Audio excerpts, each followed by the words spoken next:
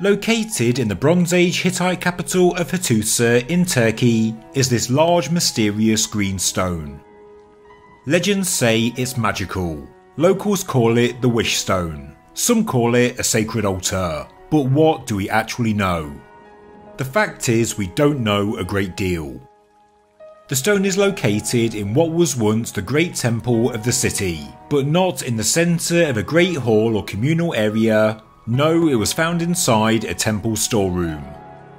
It's a large chunk of serpentine or a nephrite, and some believe it was a gift to the Hittites by Egyptian pharaoh Ramesses the Great.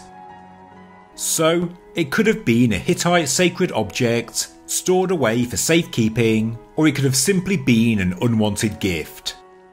Learn more in a longer video on the Ancient Architects YouTube channel.